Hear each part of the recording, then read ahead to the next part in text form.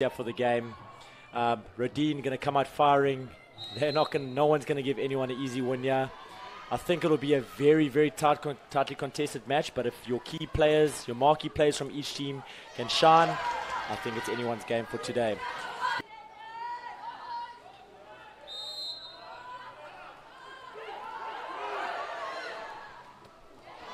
Nice save. Very nice save. From DGC open in front of goals. Can't be looking to go for a foul in a dangerous position like that. Kayla Andrews. Slightly on a good discipline from ROEDEAN.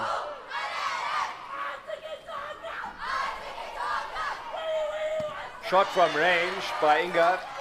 And saved by Ann Duplessis. The card on the ball. Managed to relay the pass. Inga Saudi. What can she do here? Oh, unfortunately, if she had got that pass, it's slightly in the 2-meter position. Massive overlap here. Kayla Andrews coming down the left-hand side. They need to keep moving forward. She has to take up her space. She's moving in. There.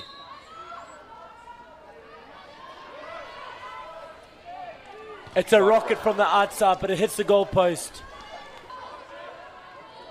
Can we see something in the last seconds of the game? Can we see something here? And shot goes wide. Ladies and gentlemen, that concludes our first half of the gold medal match. We are sitting at 0-0 to both teams. It has been a nail-biting final. Both teams exhibiting a good performance in attack and defense. At this moment, it's anyone's game. DGC 0, ROEDEAN 0. This last half, both teams look fired up. You can hear the crowd going wild. Todd, and like you said in the start of the game, it's going to come down to who's more consistent. Todd, interesting to see they haven't changed their tactics. They've stuck to their guns, making sure they're still doing that ladder defense down, neutralizing a strong DGC center forward. But an easy save from the Durban Girls College keeper. And they do. A big press defense leads to a steal. They're not on a counter. Oh my word. Can they get to that?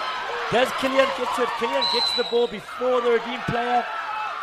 And they have awarded a penalty for a ball under by the goalkeeper, Emily Killian. Gabriela Morel stepping up to take the penalty. She gets ROEDEAN on the scoreboard.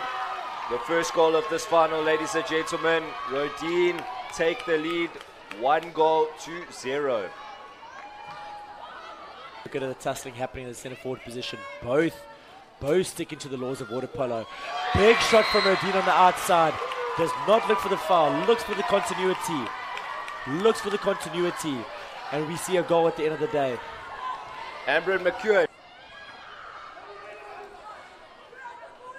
DGC need to move the ball.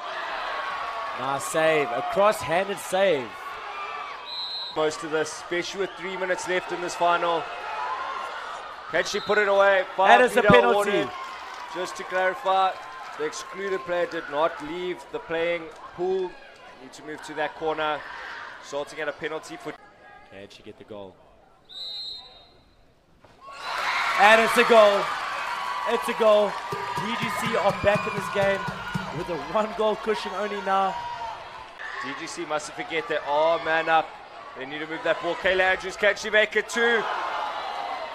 Just shooting wide of the goals. They need to get up the pool.